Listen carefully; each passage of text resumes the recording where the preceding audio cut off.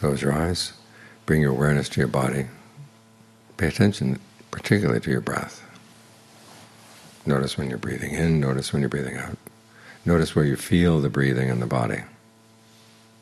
Because when we talk about breath here, it's not the air coming in and out of the lungs. It's the movement of energy in the body. You can feel that almost anywhere.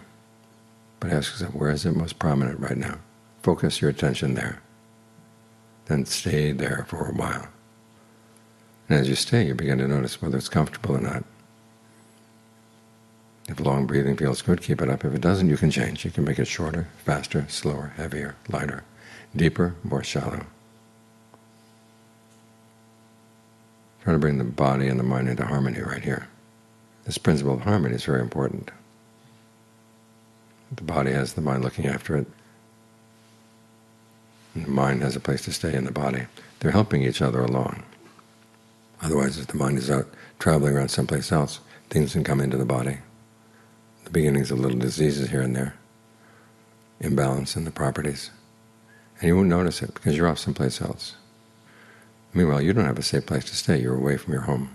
So you come back home, look after your house. It's like the owner living in the house. If a water pipe breaks, okay, you were there right immediately. It doesn't turn into a big disaster. If mice come in, you can get them out of the house right away. You don't let them settle in.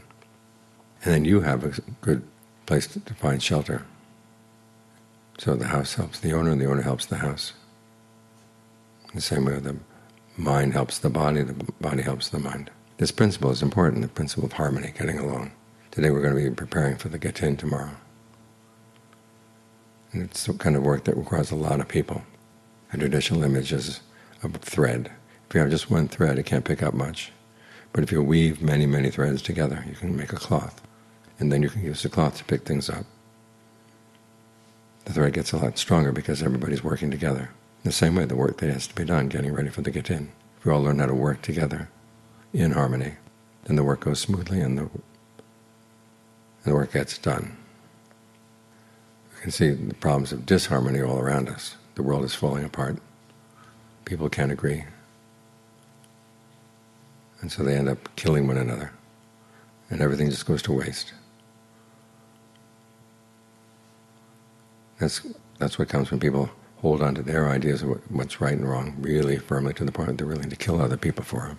You have to realize that your ideas of right and wrong have their time and have their place. Other people's ideas of right and wrong have their time and their place. If you can keep this thought in mind, then we can live with one another. So just make sure that your ideas and your attitudes are really helpful. Really do keep in mind the Buddha's standard for discernment and wisdom, i.e., it's for the sake of long-term welfare and happiness. When you think in those terms, then it's a lot easier to live in harmony. When you live in harmony, there's strength. Things get accomplished. Good things get accomplished. So just as you have to teach your body and mind to live together and look after each other, in the world outside we have to look after one another and live together. So we can find a way to do it in harmony. Then in harmony there is happiness. And when there's happiness in the world outside, it's a lot easier for the mind to settle down inside. So the inside principle and the outside principle help each other along.